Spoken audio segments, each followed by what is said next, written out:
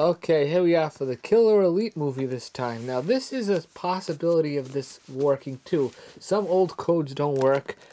Ultraviolet's a little difficult. Oh, actually, there might be an actual disc that goes into the... It might be one of those. Well, let's see. Let's open this up and take a look. This is the old style. Some of them, the really old ones, had an actual... It doesn't feel very heavy though, but some of them had an actual disc just for a digital copy, which was stupid because most of the time it downloaded the copy. The disc was just authentication. It didn't make much sense to me. Yeah, all this. At least there's no security tags on it or whatever. It's so old, you think it would have some. Let's open it up. No, there's none of that. The digital copy is just by itself with iTunes. The ultraviolet will obviously not work because ultraviolet doesn't exist anymore. And it's an old style disc, obviously.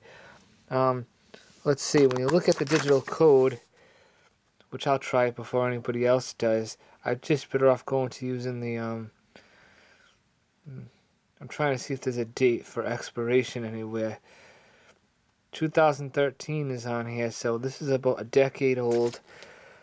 Yeah, well, whatever. I'll try my best and see what happens. We always take a look at the discs now if we can, just to make sure. Oh, nice. Well, there's a different coating. When you feel the side of this disc, completely different than normal Blu-rays. Alright. Well, that's it. And bye-bye.